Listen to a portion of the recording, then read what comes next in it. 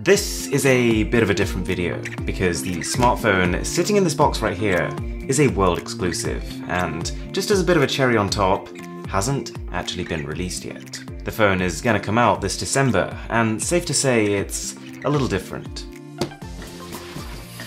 Let's get it open.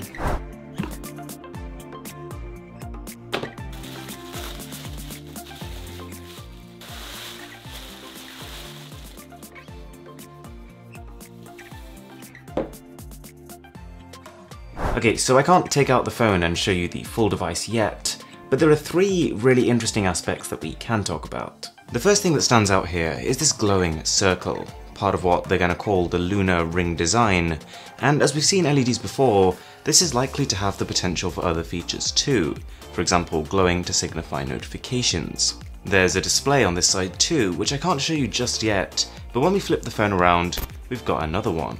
So this leads us on to point 2. We've got dual displays, and this could mean a lot of cool things. First of all, you might be able to take selfies with the full-blown rear camera, and you no longer need a front camera at all, because you've got this better one on the back.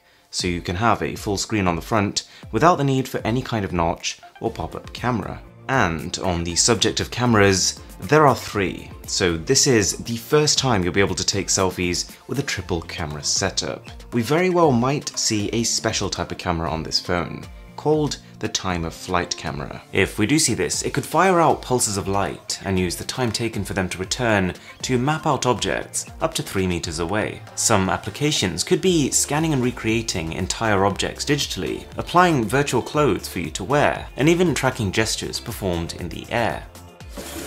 So, it won't be long before you can see the full phone, but in the meantime it'll be interesting to see how many things you can get right. I've sprinkled clues throughout this video, so let's see who can use them to guess the brand and potentially what features this phone might have, whether or not you think it's a phone successor or a new phone in its entirety.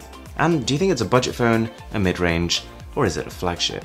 But just bear in mind that this is a prototype and that it's possible things could change with the final version. Okay, so unfortunately that is it for now, but this is a pretty cool one. As always, thank you so much for watching. My name is Aaron, this is Mr. Who's the Boss, and I'll catch you in the next one.